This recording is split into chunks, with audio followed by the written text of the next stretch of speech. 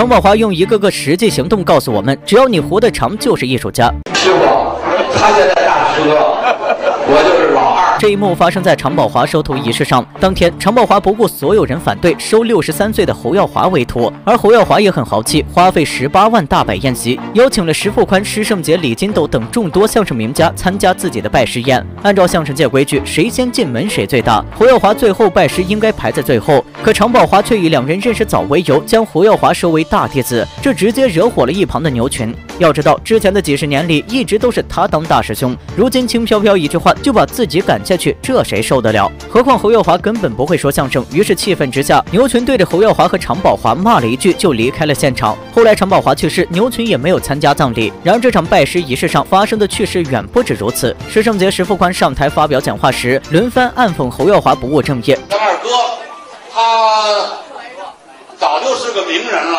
是吧？特别是这近1年来，他就更有名了。对月华二哥提出一点希望，希望他回归相声文以后，特别是要认真学习有关广告法的一些系统。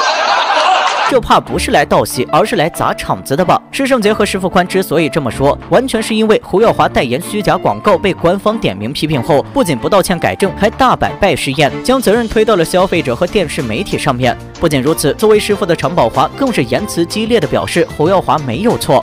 我看都很正常啊，这个我觉得他没有什么越轨的地方啊，是不是？这是我们这是很难免的。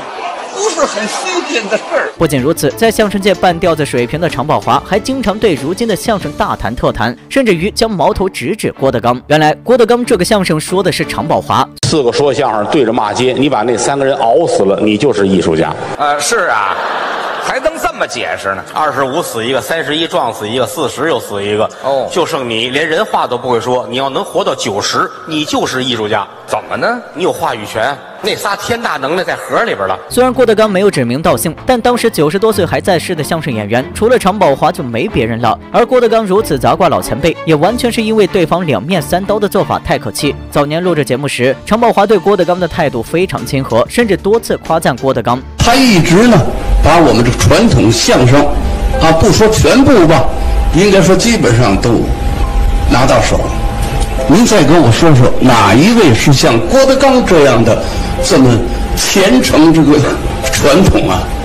是不是？这是不可多得的。不仅如此，德云社10周年庆时，常宝华还特意到场祝贺，给足了郭德纲牌面。郭德纲也向来有恩必报，每次在常宝华面前都表现得十分恭敬，连带德云社弟子都对这个祖师爷非常尊敬。然而在郭德纲和侯耀华闹得正凶时，前一秒还在夸赞有加的常宝华转身收侯耀华为徒，并在节目中指责郭德纲的相声太江湖气。其他演员不说不是因为不会，而是不屑地说：“这些个自残的东西。”还有什么在台上自辱的东西我也不提名道姓啊。你要让我们唱我们可不会唱，我们就是嚎我们就是叫唤。别看常宝华此时说得很欢，随着德云社一日日爆火，他又开始对德云社弟子摆起谱来。叫老鼠我都吃得亏呢。这是孙子。常宝华这一脸炫耀的样子，不知道的还以为是他创办了德云社呢。可以说，常宝华能有现在的地位，完全是因为沾了父亲和哥哥的光。常宝华的父亲常连安创办了中国第1个相声剧场，他的哥哥常宝坤更是相声界第1个烈士。都说子凭富贵，常宝华在重重光环加持之下，就成了德艺双馨的老艺术家。常宝华到死也没想到，自己拼着晚年不保也要收的徒弟，竟在他葬礼上做起这种事。鼓掌。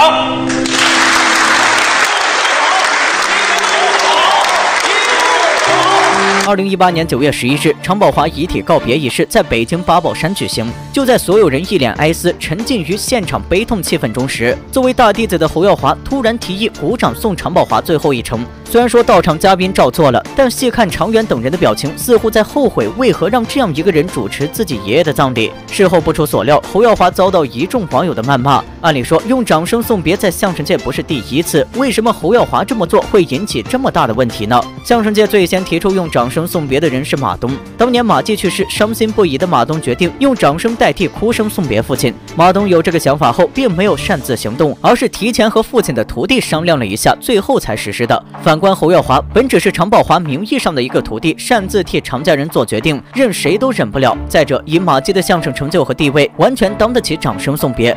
纯洁的相声之心，忠于自己的相声大业。我愿意，不管在任何情况下，毫不动摇的做一个真正的相声人。先不说常宝华在相声上有什么成就，但是他对牛群郭德纲的态度就值得深思。